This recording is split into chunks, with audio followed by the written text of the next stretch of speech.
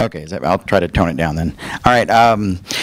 So the project we're doing, I call it Building the Hispaniola. The Hispaniola is the ship from Treasure Island. In our theater program, one of the way we do things is in the fall we put on a play that is a popular play. It's big with the kids, and we tend to generate a lot of revenue for that to go under our drama budget. And in the spring, we'll put on something that's more for the community. And a lot of times we fund the spring play with the proceeds from the fall play. So that means the next fall, especially if we're doing a big project like we're doing this year, we don't usually have the funding for it. So thankfully, this grant's helping us build a pretty amazing set that we've planned for Treasure Island. We're actually building a replica of an 18th century sailing ship deck for the stage.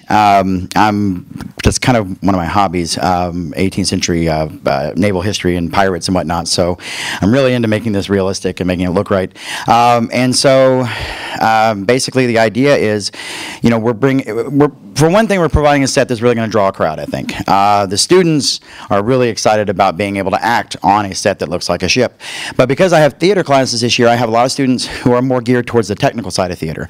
And I have a lot of students who come over from vocational, who work with carpentry, who are really wanting to do set building. And they're really excited about it. So when I said we're going to build a ship, they got very excited about that. So that's bringing those kids into it. And so I'm kind of bringing everyone together kind of around this single project. And that's really the ultimate goal, really, to get them all engaged in that and working on this particular project. So very excited about it. And I think it'll draw a crowd, too. So that's really all I have. There isn't really much to that one. Does anyone have any questions?